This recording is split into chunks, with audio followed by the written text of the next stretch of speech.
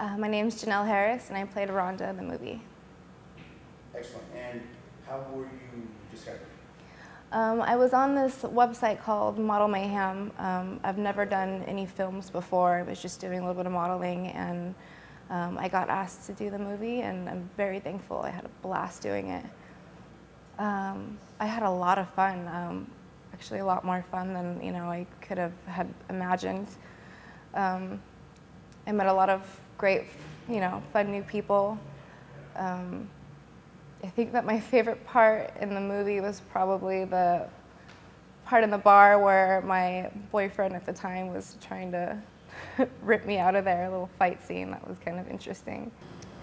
There was one scene when me and my girlfriend are jogging, and my boyfriend is stalking me, and I kept having to pull my shorts down, and I didn't realize how short they actually were until the very end of the scene, and it looks like I'm jogging in underwear, so enjoy that.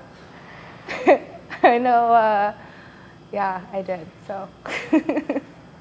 Well, the whole movie was pretty much shot at a local bar, which we had to wait for it to be cleared out and cleaned up, so we started shooting it around, I'd say, 3:30, and then went until sometimes 10:30, 11 o'clock the next day, a lot of Red Bull, a lot of, jogging in place, trying to wake up, but it was fun.